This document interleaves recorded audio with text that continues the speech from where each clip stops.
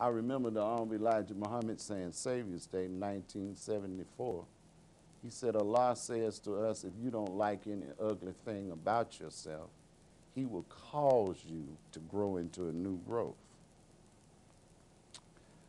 The things that Allah would like to do now and will do is destroy the works of the devil, as the devil would like to destroy God's work, which God has created.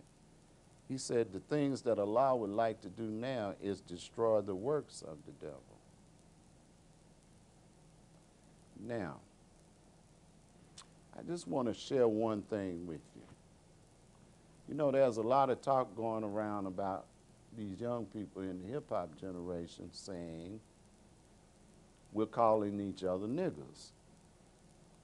And it's upsetting a few people who remember the past when white people used that as a derogatory term against us. But if you would, older people, and I'm older people, consider this. Is not Allah destroying the works of the devil by putting this word out here and making it mean something else? That's destroying the works of the devil, because originally we didn't call ourselves niggers. He called us niggers.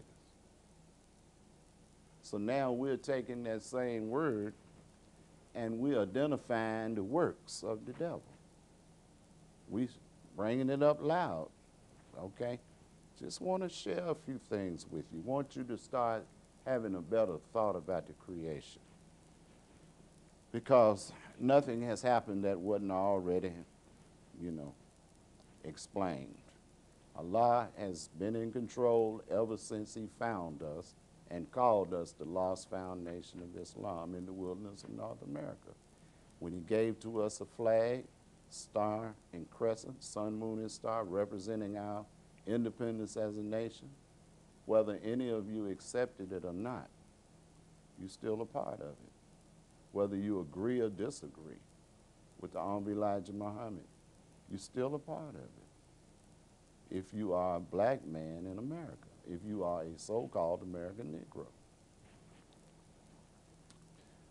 The main thing which I keep mentioning enough to make you disgusted is something for the black man in America who has spent his life long in sleeping, in ignorance of the knowledge of that which he is in.